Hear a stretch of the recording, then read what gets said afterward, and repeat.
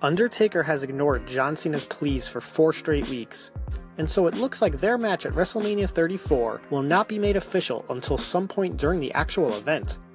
This defies traditional promotional techniques, which call for a marquee match like Undertaker vs. Cena to be announced weeks in advance, in order to sell additional tickets at the venue and increase WWE Network subscriptions.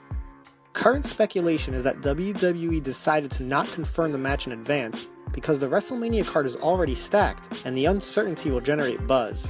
This experimental approach lends credence to the idea that the WrestleMania brand itself is the big draw.